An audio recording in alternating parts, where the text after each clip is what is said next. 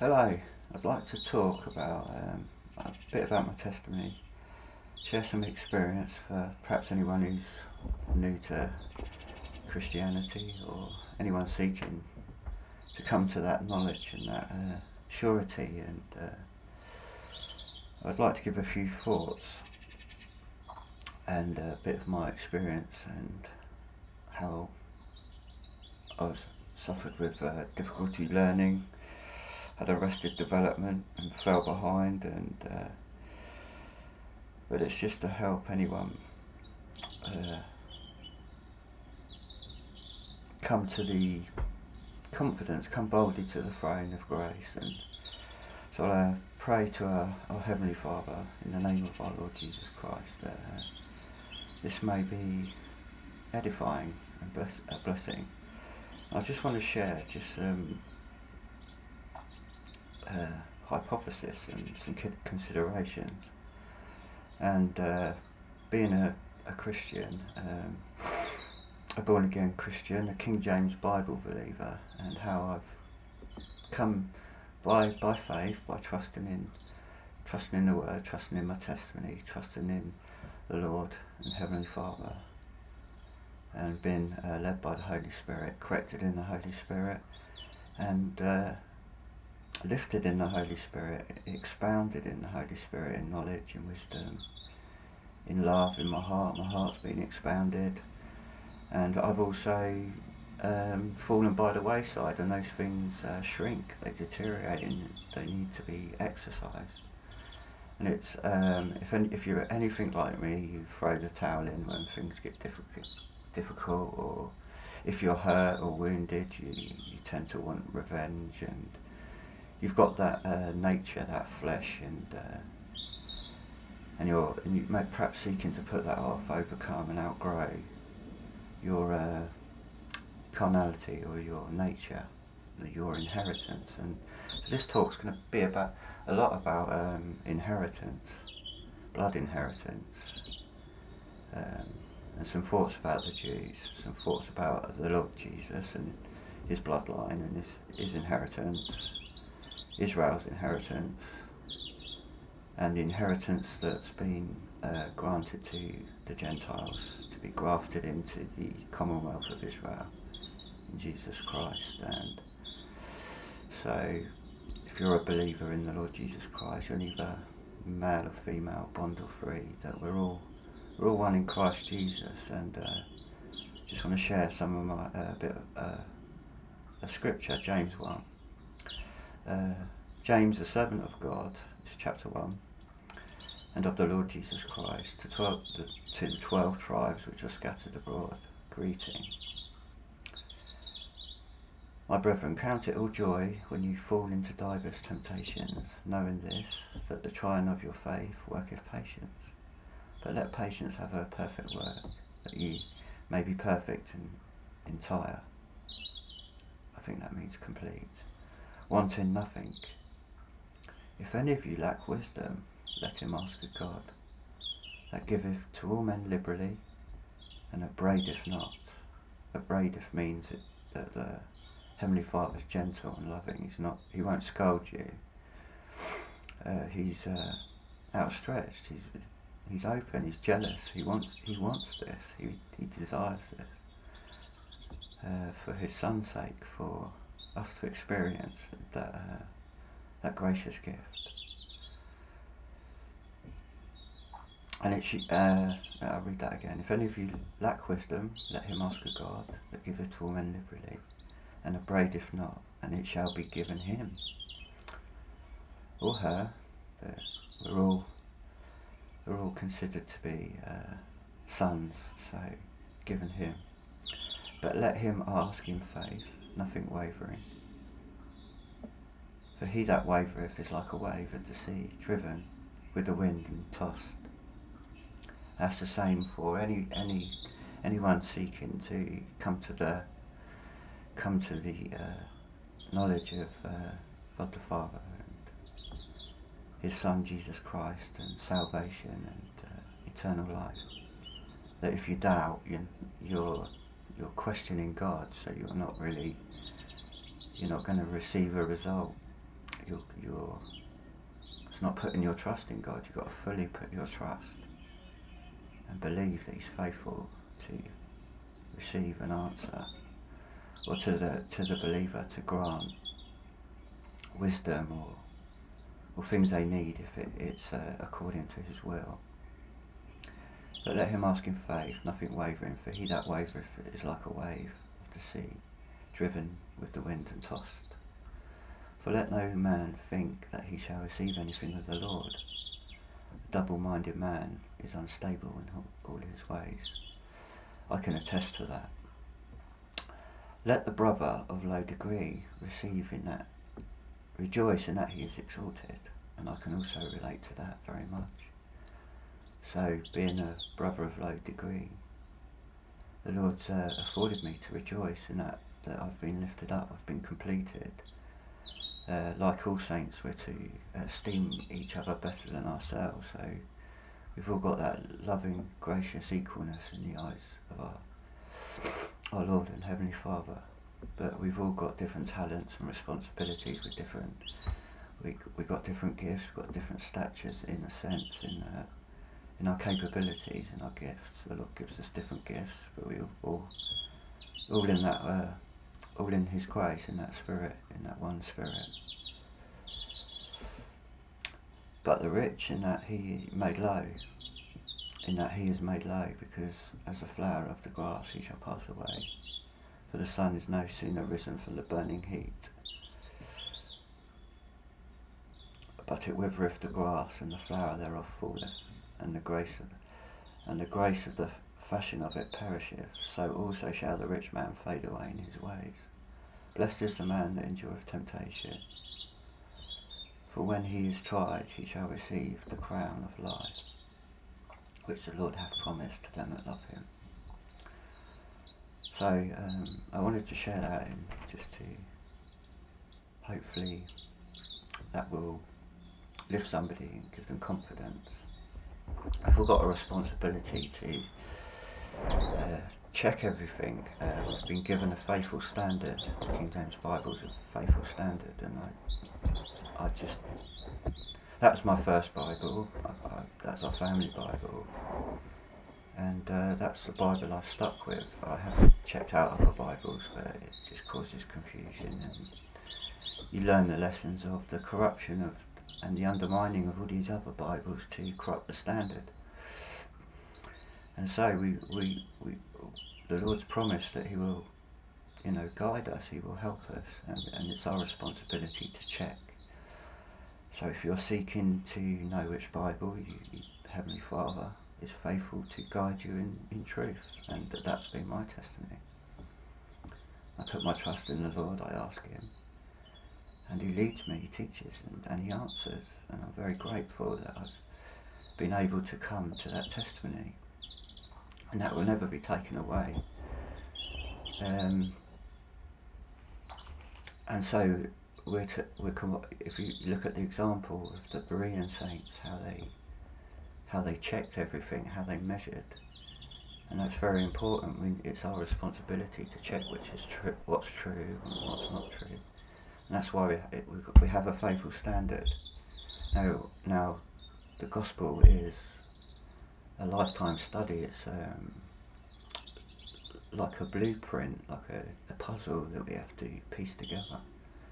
And we can make mistakes, and we can be in error. But the Lord's faithful when we're seeking correction to teach us and guide us in our wherever we stand. The gospel, repentance, a religion teaches you've got to do this and you've got to do that, but really you just got to come to the throne of grace as you are, a sinner, and believe. That's all I did. And then the Lord will start there. He's faithful to save all sinners, and He starts the moment you receive Him in your life. And it's like He gives you the end at the beginning. That's the being born again. It's like you take, like Paul. If you look at Paul's life, it's kind of a reflection of the saints. It's like the grace is already been laid down in the scriptures as a pattern for us to test, so we know we're on the right track. or we're off track, we're way off track. So we each have to seek that correction. Otherwise, we can harden, or we can wither, be sifted. I've sailed close to the wind so many times in my walk, and the Lord's faithfully held me back and helped me endure in that promise. He's faithful to begin to finish that which He's began in my life. If I allow that, and if I don't, fall down and continue in weakness in my flesh. So this talk, I really wanted to share some thoughts about blood inheritance, particularly the Jews. If you think about the Jews, and you think about all the world, there's not really, in a human sense, any real difference. We're all human. We're all created. We're all sinful.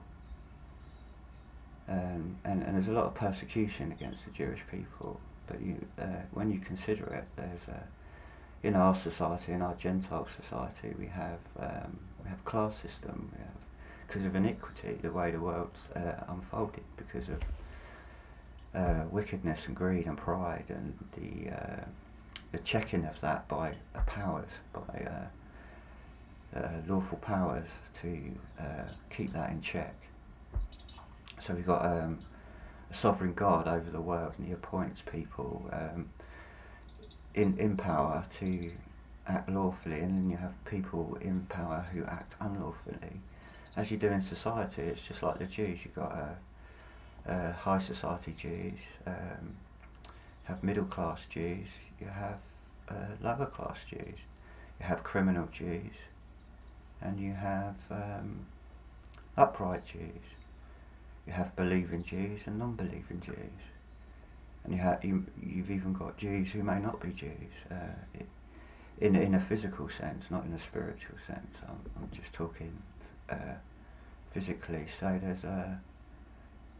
it's easy to go off on conspiracies about the Jews, and you must consider that we're all human, we're all precious, and these people have, you think if you're a Jew and you're a young child, you just think of the children who are growing up in that, under that title, under that inheritance or heritage. And you're surrounded in a world by all this anti-Semitism, and the stirring of that anti-Semitism by evil people to persecute the Jews. The devil hates the Jews. Many powers in this world hate the Jews. The Nazis hated the Jews, and really even the Roman Catholic Church are against the Jews by their doctrine. They teach that the Jews are over, and the Christian Church has replaced Israel. That's completely nonsense, which is why we need to trust God, not what people say.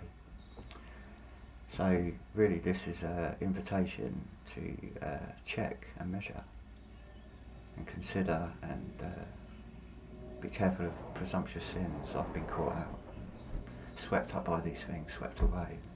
Thankfully the Lord's steered me, helped me carve my way through all the lies and machinations. So that's an important thing to consider. And if you know anything about the enemy, how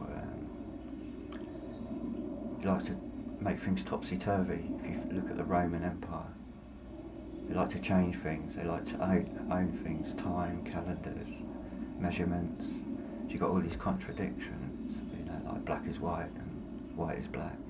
And today, evil's good and good is evil. So consider those roots and what's afoot. So that leads me into blood inheritance, Genesis. Look at the fake science, Darwinism versus creationism. Now, Darwinism is heavily sponsored in schools, colleges, and all around the world, and creation's been thrown by the wayside. And if you're honest and you evaluate and measure each science, there's only one that stands consistent and true, and that's creation science. Now you get these atheists saying, oh, you know, I believe in science, don't believe in God. Well, God is a scientist. He's a creator. He's a physicist. He's a chemist. He's sovereign, all-wise, all-knowing, omnipotent, omnipresent, supreme, eternal. He can see all things from beginning to end and back again. Constantly, all things are before him.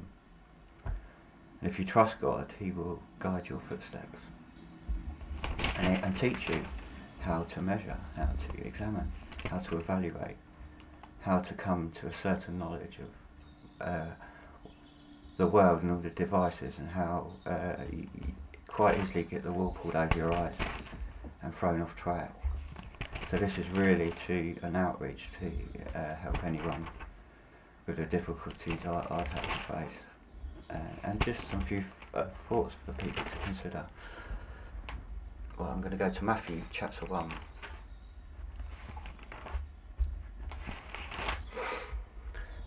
The book of the generation of Jesus Christ, the son of David, the son of Abraham. Abraham begat Isaac, and Isaac begat Jacob, and Jacob begat Judas and his brethren. And Judas begat Phares, and Zara of Thamar, and Phares begat Esron, and Esron begat Aram, and Aram begat Amminadab, and Amminadab begat Nason, and Nason begat Salom, and Salom begat Booz of Rachab, and Booz begat Obed of Ruth, and Obed begat Jesse. Jesse begat David the king, and David the king begat Solomon, of her that had been the wife of Urias. And Solomon begat Rehoboam, and Rehoboam begat Abiah, and Abiah begat Asa, and Asa begat Josaphat, and Josaphat begat Joram, and Joram begat Ozias, and Ozias begat Jotham, and Jotham begat Achaz, and Achaz begat Ezekias, and Ezekias begat Manasseh, and Manasseh begat Ammon, and Ammon begat Josias, and Josias begat Jeconias and his brethren, about the time they were carried away to Babylon. And after they were brought to Babylon, Jeconias begat Salathiel, and Salathiel begat Zorobabel, and Zorobabel begat Abud, and Abud begat Eliakim, you have to forgive my pronunciation, and Eliakim begat Azor, and Azor begat Sadok, and Sadok begat Akim, and Akim begat Elud, and Elud begat Eliza, and Eliza begat Mathan, and Mathan begat Jacob, and Jacob begat Joseph, the husband of Mary, of whom was born Jesus, who was called Christ. So all the generations from Abraham to David are 14 generations. And from David unto the carrying away into Babylon are 14 generations. And from the carrying away into Babylon unto Christ are 14 generations. So there we have the bloodline. Now, blood inheritance has always been, from the beginning, from the father. So if your father's a Jew, his sons will be Jewish. Even if he marries a Gentile, predominantly, if you study Genesis, it's, and genes, it's X and Y. Y is the male, X is the female. So predominantly the sons will always inherit the Y gene. So they are of the father.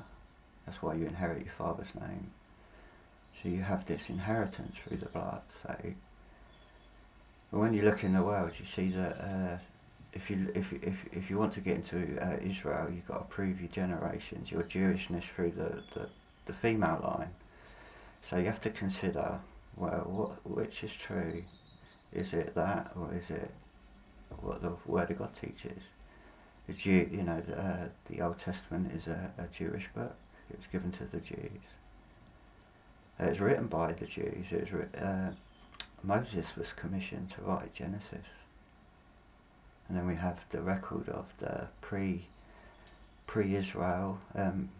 Abraham was taken from gentile. Isaac was his seed, his son, and Isaac's son was Jacob, and that's Israel. So there we have the inheritance, and that's a type of the Godhead, and so we've got the Father and the Son, and all the children of Israel, and you consider a Ruth was a Gentile, and but the Jewishness was never lost. So there it is, starkly obvious that the inheritance is from the Father. And if you consider when the Lord Jesus, the man, and God, fully man, fully God, came first, when he came at his first advent, the whole of Israel would have had a record of his inheritance, and Jesus was the heir to be King of Israel, and it's my hypothesis that the tribes would have known that. Maybe they weren't looking, but it would have been known. So, because Jesus was rejected, so was his blood inheritance, and that's why you get the story that Mary was raped by a Roman, and although those lies were, those unbelieving Jews at the time who rejected their Messiah would have known, and so they had to mask the truth and create stories that would continue on generationally. And at the time of Jesus' first advent, we had the old Babylonian empires dominated by the Roman Empire. So if you look through the history, the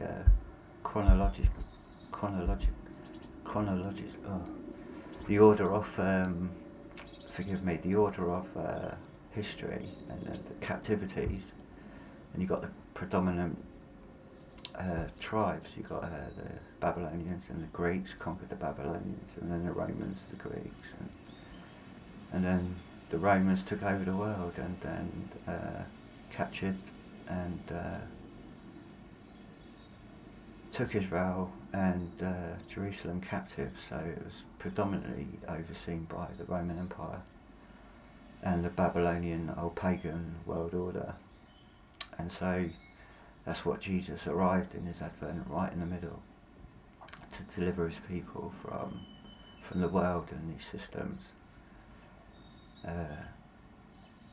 And so it continued on as the Word of God testifies to prophecy, and we've got this turning upside down of the truth.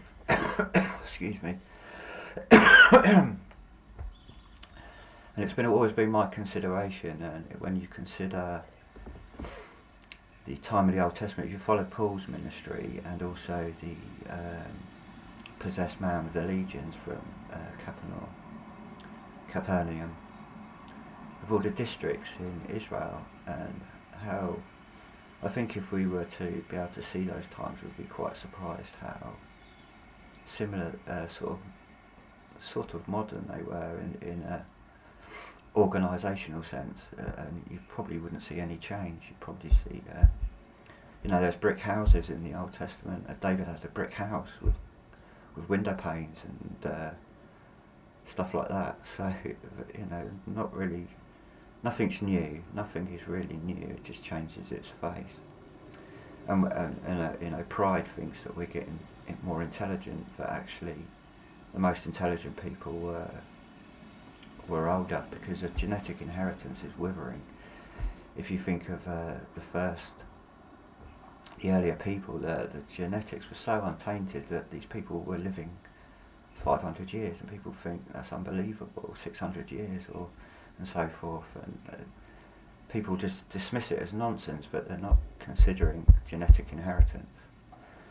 So you've got to ask your question, well, why don't they teach the two sciences in school so children can study and come to their own conclusions? No, you're taught Darwinism as a fact. And it's not factual, it doesn't stand up, it's not scientific, it's faith-based, it's not evidence-based. Creation is evidence-based. An oak tree will only produce oak trees. A dog species can only reproduce into a dog species. They might be evolving in that species and hybridizing, but a dog will never be a cat will never be a dog, a carrot will never turn into a turnip, a bit of slime will never evolve into a gorilla. So you've got this complete delusion and unsoberness and lies compared to what's right before your face. The blood inheritance, father to son, the genetic inheritance, and creation inheritance, the unfolding of consistency, how things are, how things were, how things are, how things will be. So, something to consider. So, the time of Jesus, they possibly would have known, the world would have known who he was if they, well, not all the world, but people in authority with the knowledge, with the records. And we've got the Roman Empire after the Jesus' death, burial and resurrection, and the gospel went forward. We had the gospel and the word spread by the apostles and the church and the saints, and the opposition against that from that time right up until today, it continues. Adversity. There's two forces. You got God in heaven and Christ on the right hand of God. We have the record of his atonement, salvation on the cross, his finished work. And we have the knowledge of the devil, because God's told us of the devil. And when you examine it fits. It stands true. Just like creation, it stands true. And when you look at Israel, it's almost like our world, really. In those days, we've got like council estates, we've got boroughs, districts, and it's really very similar. So you've got the Roman order, and you can see that pattern in our modern world. With things mixed in it, with the old, the truth buried amongst that. So it's very hard to sharply see the truth amongst all the lies and the predominance against the truth. And you've got a very fine line of truth, and you've got all this fizz, all this misinformation and lies and error surrounding that very fine line of truth. And I've always considered, well, the faithful Jewish people, especially in the temple, and you think about when they come back from captivity to rebuild the temple that was there in Jesus' time, and the Samaritans wanted to help the Jews build the city wall and build the temple, but it was only allowed if your D.N.A. wasn't spoiled, and you had to prove your lineage to be able to take part, otherwise it would corrupt the seed, corrupt the gene pool. And the Samaritans had strayed away from their inheritance and got caught out by paganism, which was a consequence of the behaviour of the elders of like Judah, and going astray, and it led everybody astray. So when the eldest goes astray, all the younger follow, you see, and there's consequences, generational consequences, and the Samaritans got tangled up in pagan ideas, but they kept their Jewishness, and many people wanted to take part when the Jews were helped back to Jerusalem to rebuild the temple from the Babylonian captivity. straight into another captivity, and but the temple was built, and at that time their faith was restored, their temple was restored, and the blessings were restored for a period. And then apostasy sets in, and the dominance of the Romans came, captured them as a consequence. But the elders of the people of Israel would have had a faithful. That's where we've got the. This is where the record comes from. If you're looking throughout all the scriptures, the Lord's given all the record is in. The Lord knows every single child of Israel, every seed of Israel, and it's a faithful record. It's a faithful record of the genetic inheritance of these bloodlines from the 12 tribes, from Abraham, Isaac, and Jacob, and their children. And we've got the record in Matthew of that faithful lineage. And then if you look in Luke's gospel, we have the same inheritance, but it goes all the way back to Adam, and then from Adam it goes all the way up to Abraham, and then from Abraham to Christ, the King, the Lord, and the God, Son of God, Son of Man, Son of God, Son of David, the King. You see, so he's the heir of David in a sense, to who the Lord put David on the throne in his stead. So he's the son of David in that sense, and also a son of Abraham, because that's where his seed comes from. So Jesus is the father of Abraham, or the creator of Abraham, spiritually, but physically, Jesus' inheritance on the X side comes from Abraham, or well, Mary. I'm not sure of Mary's inheritance, but his Y is heavenly. It's from God the Father. It's his own. It's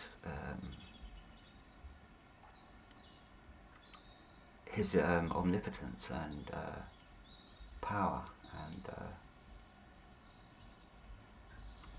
he came from seed of Abraham, Isaac, and Jacob, and there's a faithful record. So we have the genetic inheritance, and that record was maintained. And so people have had a knowledge of this record, and so they would have known, if they were honest, they would have known who Jesus was. And after the death, burial, and resurrection of the Lord, and the rejection of the Messiah, the consequences followed. The Jews were scattered, and the Jews chose to marry, get in bed with the Roman Church. And there's that, let his blood be upon us, and that prophecy sadly was fulfilled, and the Jews were scattered and persecuted from that day forward. Not that justifies it, but that was a consequence of rejecting Jesus Christ, their Lord, their Saviour, and their God. So not only did the Jews have a record, but when, this is my consideration, when the Romans quashed the rebellion, destroyed the temple, did they obtain the records? Did the Jews maintain the records, or were they lost? Well, they wouldn't have time to gather up all they may have stashed them, they may have got them out, but it was unlikely. And possibly the Romans kept the record and continued with it in their possession. Therefore, and this is my consideration, this is perhaps how people are targeted, because somebody in secret has maintained the family history, and they've been tracing it, so they can work out with their knowledge of genetic inheritance, because the world knows the truth about it. Evil people know the truth about genetic inheritance, but they want people to be dumb and shut down, and they teach them Darwinism, and if you believe a lie, you're held in that lie. And people, evil people, think, well, if you're gullible enough to believe it, it serves you right. So it's very important to know how to evaluate and measure what is true and what's not true, and that's why you need a standard. You need a testimony of the grace of God, the Son of God, and the gift of God the Father in His Son. And once you've received that, you've received a faithful report of the Word, and then you're able to understand the faithful written Word, which is of the same source, it's of the same heart, it's of the same mind, because it's of God. So that was why I wanted to give this talk, just to consider, well, have the Roman powers today, the Roman Catholic Church, maintained secretly that genetic inheritance, and are targeting Jewish bloodlines so that they may either captivate, manipulate, and all sorts of evil machinations against the people of that bloodline. And when you look at blood, you've got the rhesus monkey blood. You know, we're not from monkeys, and once you know that, we're actually from. Well, there's three. If you follow the bloodlines of from Noah, there's three strands of seed, and you've got a completely absence of any love. And then you've got the Jews and the Gentiles, and then you've got so it's all grown outwards and mixed. So it's impossible to know what's what. But if you had a record of who's who, you would possibly be able to pick out certain strands and follow certain bloodlines to captivate, to manipulate, to exploit, to handle, to control, to keep control, keep a lid on power, to keep a lid on these people. And whenever the Jews were only persecuted for one reason, because they were talented, and they were a blessing really to any, because they flourished and they helped their communities. They were faithful to communities, and I'm talking about the average mentality of the Jewish people. And so they would bless people and nations wherever they go. But it's natural for the flesh to measure and compare. Oh, look at him, he's got more than me. That's not fair. So there's always this suspicion, and that's easy fermented with lies to stir up the crowd, stir up the ignorant mob against the Jewish people, to get rid of them, because people were jealous, because they were gifted, and they were gifted because of their inheritance, and that inheritance was afforded by grace through their lives, and they maintain those blessings through their D.N.A, through their inheritance. And when you look in Israel today, they're one of the most advanced people in many areas of science, technology, agriculture, horticulture, space, science, computers, technology, and they're despised and they're feared. And the thing that wants to get rid of them is the devil, because this is a faithful, lawful witness of the truth, you see, because they are God's chosen people. Although they're scattered, they're cut off. If you read the prophecy of Zechariah, the Lord said he would smite himself, he'd smite the shepherd. He'd lay his life down and the sheep would be scattered.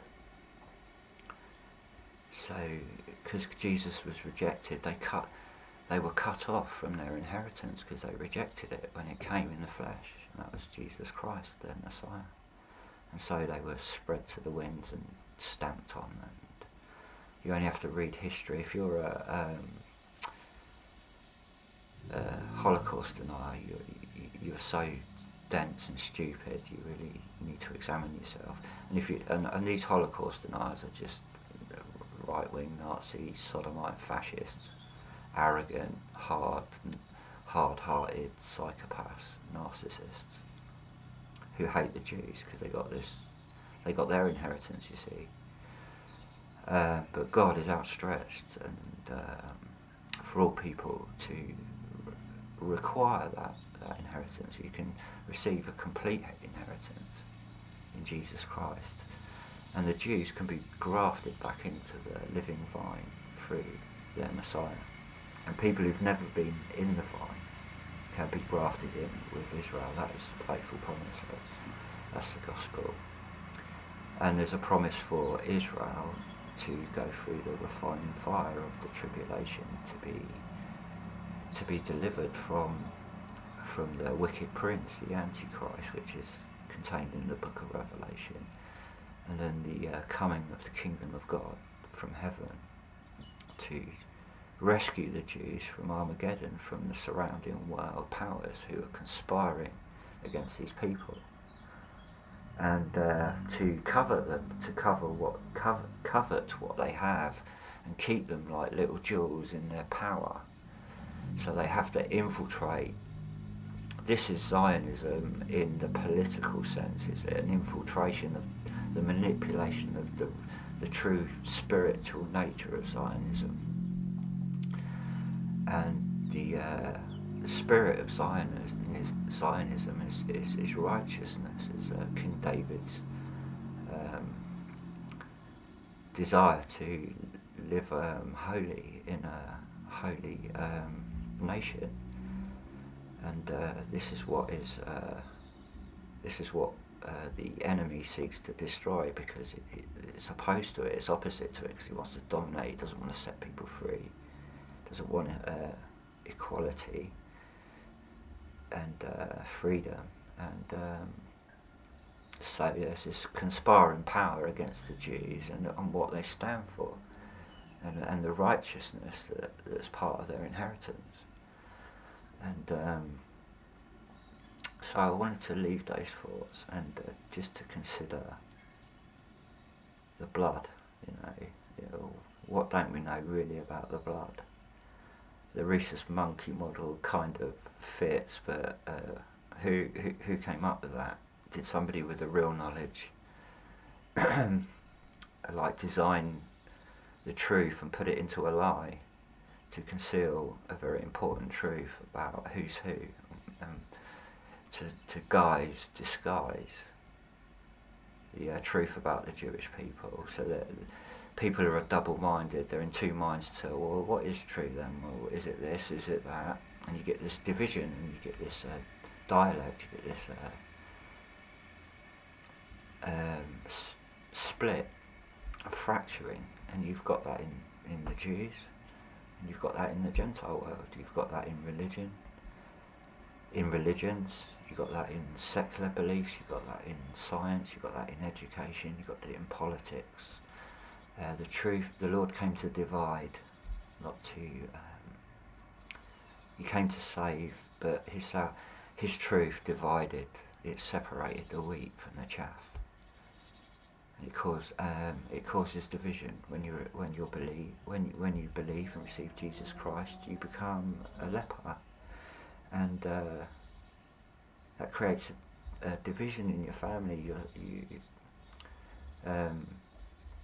You're among people who don't believe, so you're completely opposite to what you were, and that causes a division and a separation.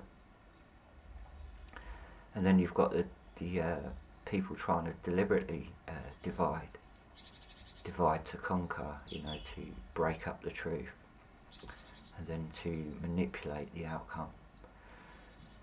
So I wanted to leave those thoughts and encourage people just to trust the Lord if they're struggling to grow, because the Lord is faithful. He will answer, and he will lead anyone from where they start in their walk to grow in the Word, and lead you to if you pray and you ask, oh, lead me to a faithful teacher, Lead me to faithful ministry. Lead me, teach me what is true and what's not. Help me be a Berean and grow in the Word.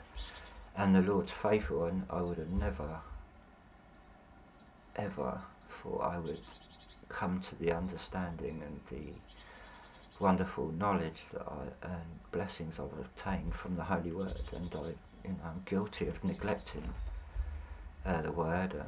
I find it very difficult to retain things. I turn the page and go blank. It's been a real hard work. So I'm so grateful that the Lord is faithful to lift me up and fill in the blanks and correct me, correct my steps, increase that which I've learned, and to continue growing in the Word and study. So anyone, I'd pray, trust the Lord, and ask Him, and He's faithful to teach you. It may take time because you've got to apply yourself. You've got to do the work. But if you just you believe, oh Lord, lead me, and you go looking, and you go, oh, it's not that. Oh, it's not that. Oh, here we go, and the Lord's answered your prayer, and then you've been edified. You've grown. You've learned something, and you grow in confidence. So if you feel like unconfident, and don't be. Just trust the Lord. Believe that He will. He loves you. He'll lift you up. Because as I stated at the beginning, I am a brother of low degree. And I'm grateful for my testimony that the Lord has made up the difference for me. So if that's you, rejoice that you are beloved, and the Lord loves you. I'm going to close there in the holy precious name of our Lord Jesus Christ. Amen.